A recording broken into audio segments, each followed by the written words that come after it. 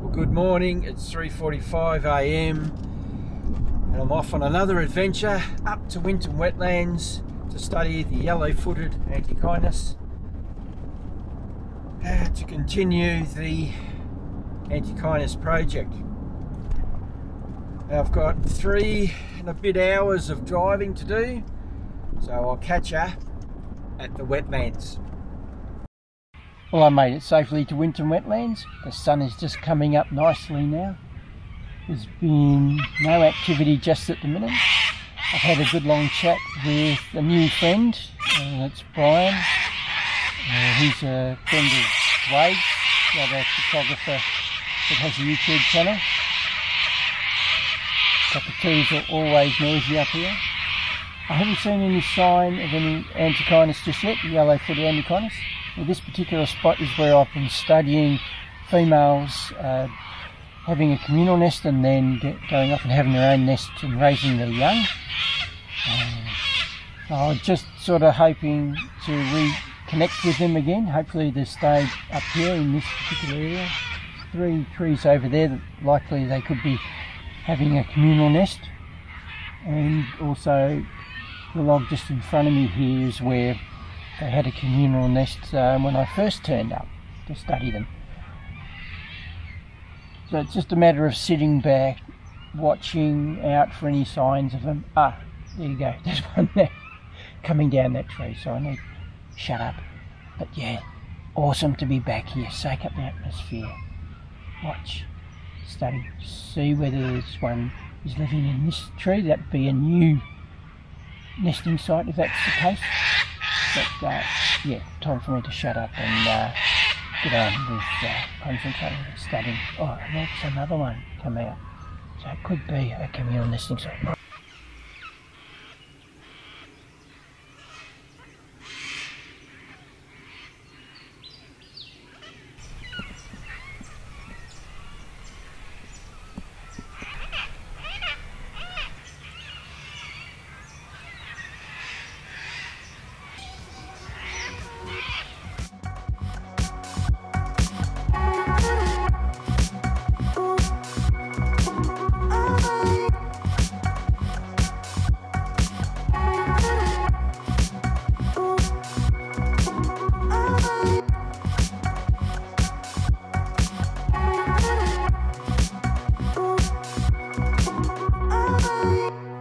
I've shifted. I've come on another little adventure just around the corner. It's a 3-kilometre walk to where I am now on the peninsula that I can see from my normal location where I camp. So it's just come around to the next point, and I've had a little bit of fun with some raptors and other birds around. But the reason I come up here for was just to check and see whether this would be a great location for studying the yellow-footed Antechinus as well. Maybe this might be better, but I don't think it's going to work for me. I'm going to wander around for another hour and just see whether I can find any evidence of them being here. There probably are. It is a fantastic place to come and photograph birds, that is for sure. There's just so many around the place. I think, yeah, if you come here, first light, got yourself sat down on a nice log, there's plenty of places to sit around here that are slightly open, but you wouldn't be seen that much. And I just think the bird life early morning here would be perfect. It'd just be, yeah, unbelievable. Anyway, I'm shutting up now. I'm going to just, yeah, chill out and have a bit of fun, just taking photographs of birds.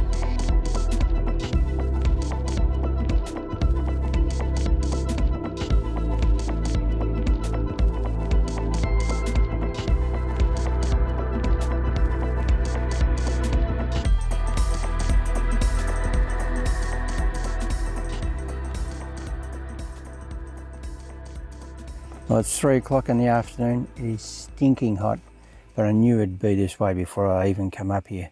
I've just been waiting for it to be a little bit cooler than it has been. because we're in, we're in the fire season. It's summer. You've got to expect it when you come up into these central district areas that it's going to be a little bit on the torturous side. But I've got a little bit of a breeze every now and then that's helped me out. I've set up a tarp at the back of my car, just lifted the lid up, the back tailgate, tied it onto that, and it's okay. And now I'm just waiting it out until the temperature drops a little bit and I can get back up to the top of the hill to study the yellow-footed Antechinus again. I want to see if I can pick out the individuals, see if they've got any markings on them or something that will help me to identify them later on when we come to breeding season.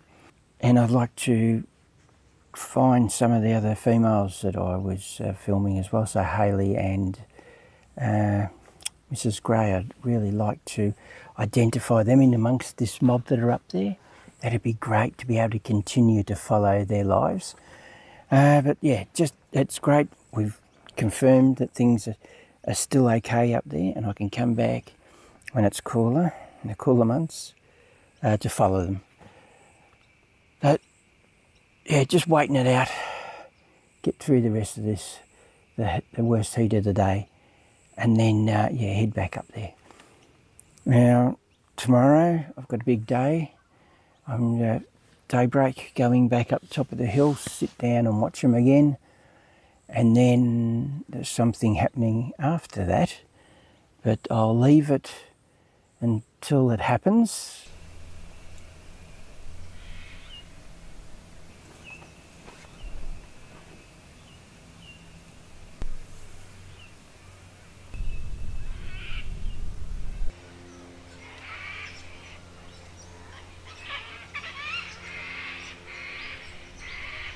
This yellow-footed Antechinus female is one that I followed last year. Her name is Hayley, and I can identify her by the nicks out of her right ear. So I followed her right through the seasons, from having a communal nesting site only 4 metres away, and then watching her build her own nest just to the left of the camera. There's another tree that she was building a nest there. Then she had her young she left in there, and then when I came back a few months later, she'd shifted them to another nesting site, which is the one that she's in now. This is at the base of the tree, and she had the nesting site up the top of the tree. So it was amazing to be able to watch her bring up her young, and then her young coming out of the nest. Now it looks like I get to follow her for another year doing the same things. So I've got another one coming out to my right. So it looks like all the action's on. This one is a juvenile, so I'll flip the camera over.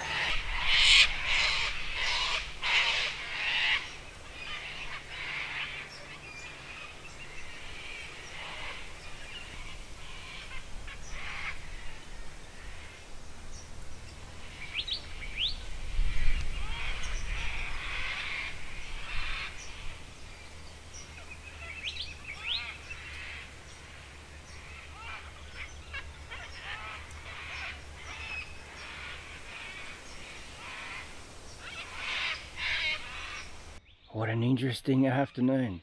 Finally come across Hayley, and it's great that she's around and I can follow her again. But that juvenile that come up to her and nosed her, and they seem to really like each other. That's really interesting. Is that one of her joeys? That is the question. We will never know. But possibly is. Right, that's all I've got for you tonight. Sun's going down now. I might head back and go and have a wash. I will not be making a fire tonight. It is far too windy for that. You know, if you've got a strong breeze like this, a little spark can start a grass fire.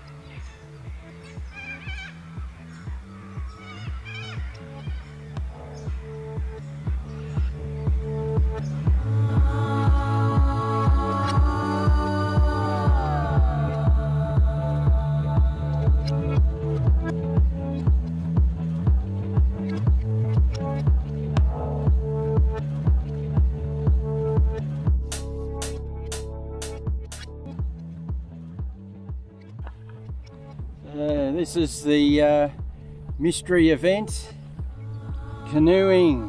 Got my friend here, Helen, has invited me out. So it's going to be awesome. I haven't brought the R5C, too expensive to be doing this sort of thing with. To just cruise around and see what's in these lakes. It's just going to be an awesome day. All right, I'm going to keep paddling. I'm about to hit a tree. Oh! I need the zoom lens. Still breathe.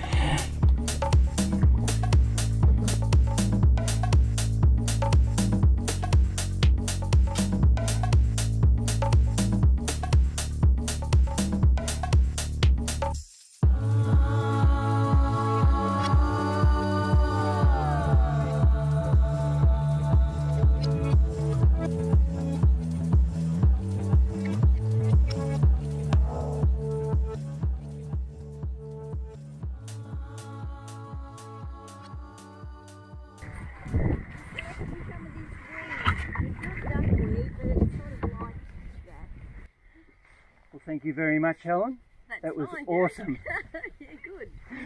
It's been a beautiful day, but it's time to go back and have some lunch and then head up the hill to see the yellow-footed Antechinus. I'm back from my canoeing trip. That was awesome. Thank you very much, Helen. Yeah, I'm back to get tortured. Yesterday I was getting a little bit of a breeze that was quite cool every now and then, but today it's a hot one. It's a hot breeze. It ain't helping at all, being out in this desert under my nice little tarp there at the back of the car. At least that is something. I had an awesome time this morning. I wanted to try and find where the males are nesting, so where their communal nesting site is. Didn't get that, but instead I found 5 females, 1 juvenile female and the rest were adults. Roughly around the age of 3 years of age, and I managed to get some photographs of them. They were pretty wary of me and skittish.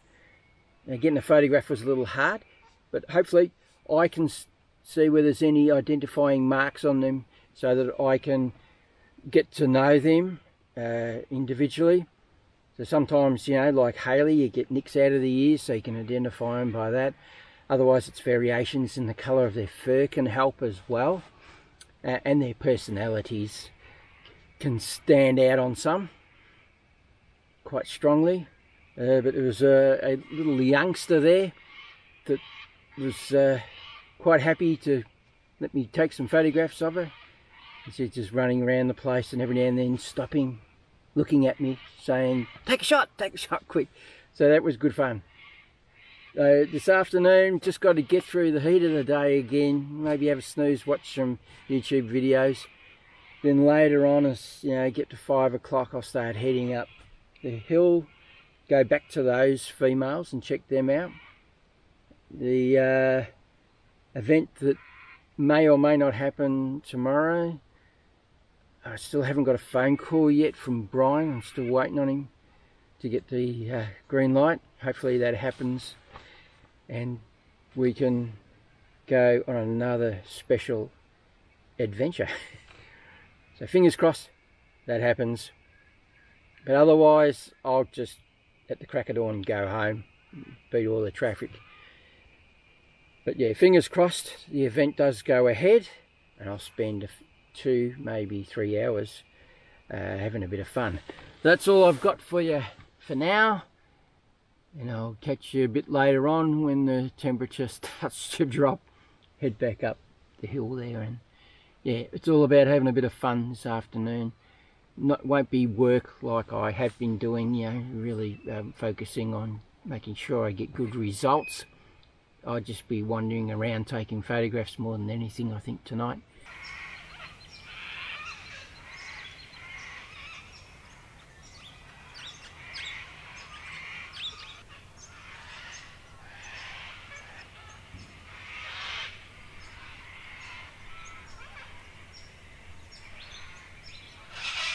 I've spent an hour and a half down here at the bottom of the hill looking for the yellow-footed Antechinus.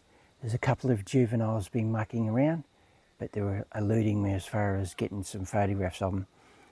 They're moving around very quickly and not stopping at all, not giving me any opportunities.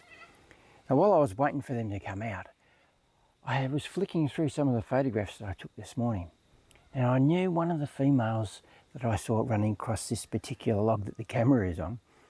She looked like she could be quite old, and she definitely is. She's 4 at the very least years of age. I'm really guessing that she's about 5, because both her ears are worn down by ear mites nipping away at them.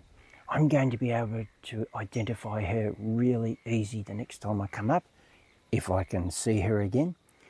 Her body's becoming quite bulky looking, and that's always a huge sign that they're over 4 years old.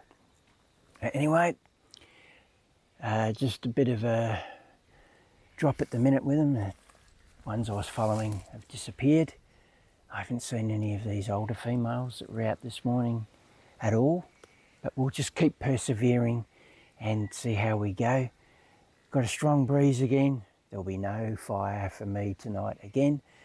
There's a few people have pulled up into the campsite right near me, so it might be a noisy night.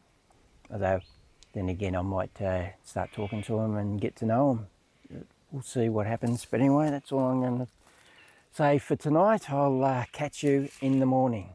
Good morning. I'm at a new location. I've been here for quite some hours. I've been waiting for 2 other photographers to turn up, and I'm gathering they weren't here at first light.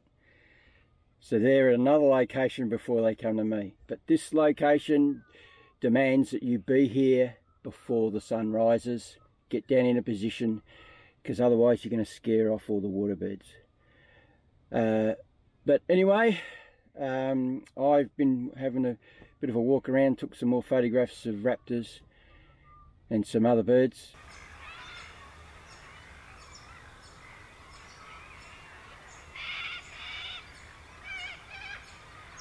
And yeah, I think it's time to go. By the time they come over here, I think that's what they're intended to do, was come to me second. It'll be nearly 10 o'clock, and that's far too late. So yeah, it's already getting really hot. There's not much breeze around, so I'm going home. So I hope you enjoyed this video as much as I've had bringing it to you. It's been an awesome couple of days, as it always is when I come up here. If you'd like to subscribe to my channel and get more of this amazing stuff, click on my pretty little face just down in the bottom right hand corner of the screen. Hit the little bell, you'll get notification whenever I do anything else. And if you want to go and have a look at all the other mad and crazy things I've been doing in the past, click on my icon right here at the end of this video. Take it to my channel. I talk about photographing and filming in a forest environment and open forests. And when I go on adventures like this, I always take you with me. And when I buy cameras and camera equipment, I do reviews on them and give you my honest opinion on them. So go and have a browse. There'll be something there of interest to you, I am sure. Now just remember, if you don't do, you don't get. So get out there and start photographing and filming wildlife, and I'll catch you on the next one. Bye.